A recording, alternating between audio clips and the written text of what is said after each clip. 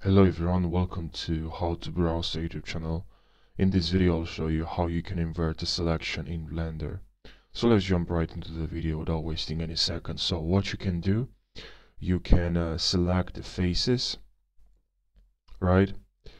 And then if you want to invert selection, you can press Ctrl and I, and now as you can see, so press Ctrl and I if you want to invert selection. Control and I. Okay, Control and I.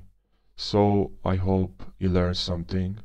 I hope this video helped you, and if you have any questions or suggestions for the next tutorial, please let me know in the comment section. Thank you for watching this tutorial and take care.